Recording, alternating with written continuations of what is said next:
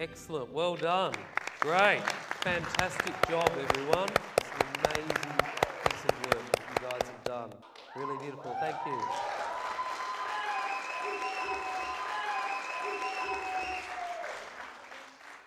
Just when I was able to say to them, well done, great show, actually, that's what I've actually got the odd tear in the eye. Welling. It's a bit like Australian Idol, isn't it, really?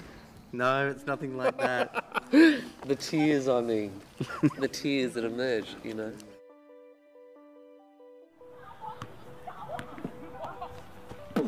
Oh, he's got music. Oh, good doggy.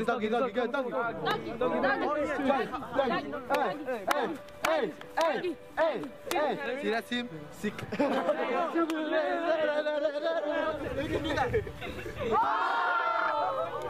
Hey! Come on.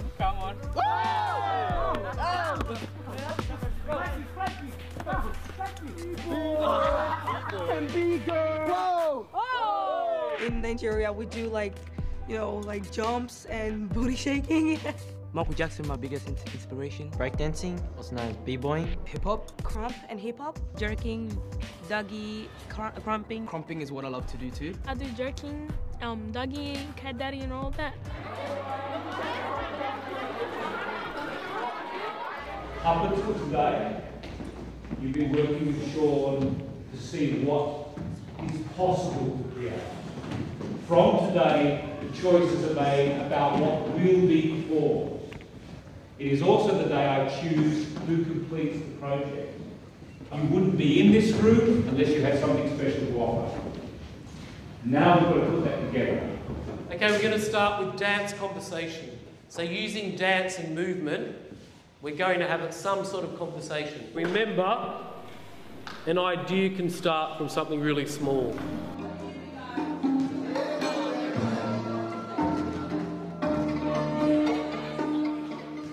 This project has grown out of workshops.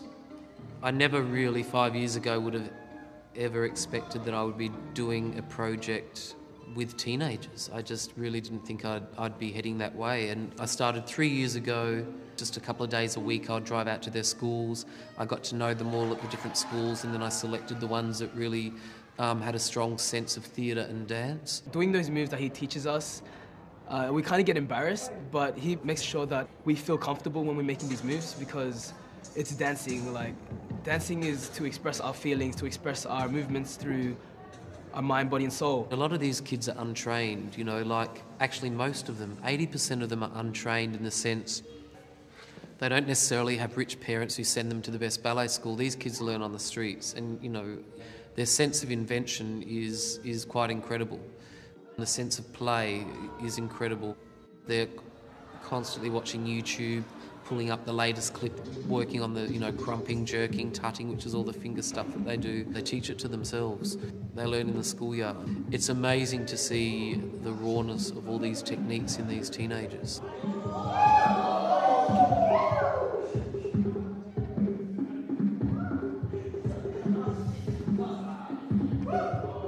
I like him because he's kind of funny and he's kind to people. Sometimes he lets you add in your own ideas. He directs you, basically, step by step. He tells you what looks good, what doesn't. So what we're going to do now is we're going to work through a series of scenes. We're not going to get stuck on detail too much, but I want to give us a chance to have a go at everything, yeah? They think and move very quickly with ideas, like let's try this one, let's try that one, because they access that many ideas when they click on YouTube or when they chat to their friends. It's very high information. I've absolutely utilised that, but what I've also tried to do is, over a 60-minute work, is to crystallise that and channel it, so it isn't just a series of fast ideas. A wok, a wadia, a dut. Miriam. Christine's going to begin, and she's going to begin her jumping. And it's like you want to join in. You're just enjoying this feeling of jumping again, yeah? We have a group of 7 girls from Sudan and 3 of the guys as well. Filipino, Spanish Filipino, some students from South Africa as well. There's a Macedonian element.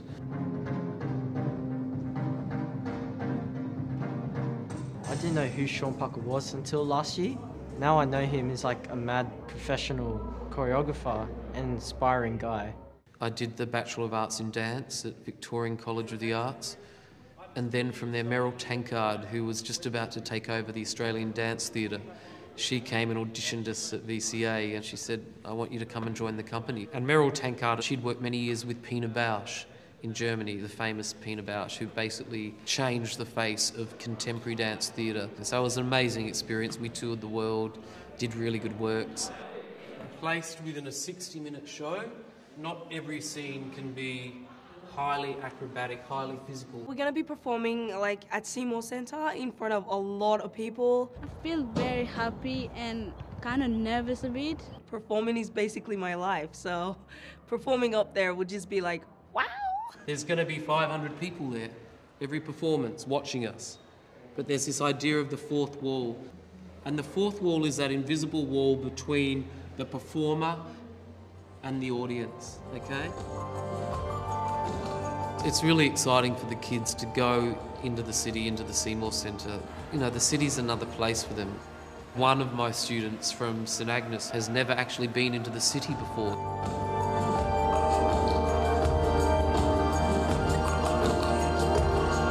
I acknowledge that they're teenagers and students, but we also worked really professionally, so they get a sense of what it's really like to create dance and to create a work.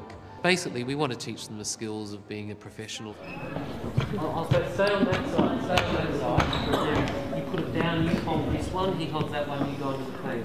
So how long do we do this paper thing for?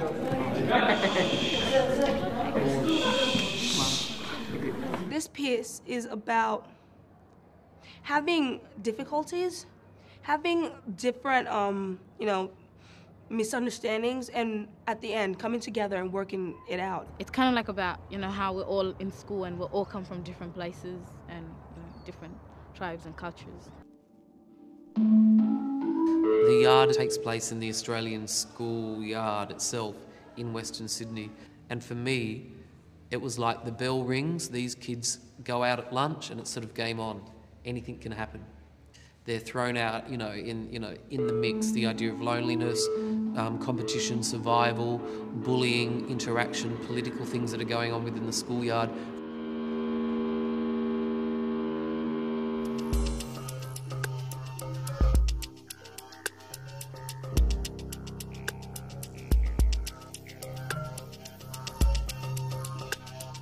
When I grew up in Mildura, it's a country town on the Murray River, I didn't really know you could have dance as a career. When I was 13, my sister danced. I went to see a dance concert, a contemporary dance ballet of Watership Down. So basically there was all these different coloured rabbits dancing around the stage. After the show, I started doing some spins and pulling off turns, and the ballet teacher saw me and just grabbed me because I'd never trained as a dancer, but after watching the show, I could just do all the tricks, and she was like, she grabbed me. So that's how I got into dance.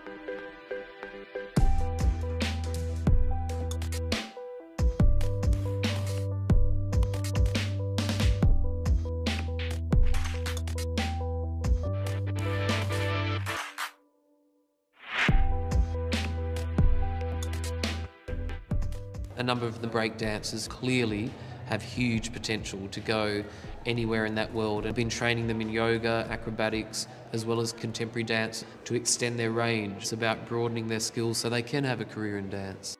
Before I met Shaun, I didn't know how to express my talent. I didn't know how to make it, shine more. But working with Shaun, he shows you what the difference between having a talent and keeping it. I'm just thankful to have him encouraging me and training me to actually push myself and be more disciplined.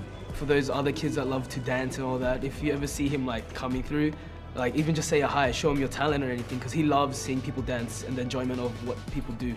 Because he's a person that would just put a smile in you and just make you want to move to anything.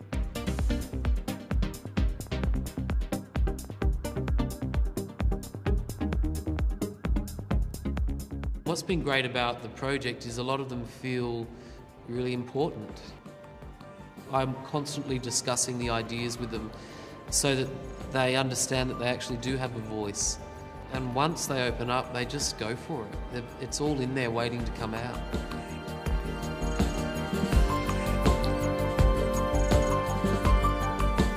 You know, for the first day of rehearsal, the 40 kids came in. Straight away, the Sudanese girls went to one corner, the Pacific Islander girls went to another corner, the Filipino boys came to this corner. Through this work, it's been amazing to see them become friends. You know, to see them after a couple of days' rehearsals chatting to each other and chatting to different groups that they wouldn't actually chat to before. Because when you're in the space, when you're on the stage, they have to work together.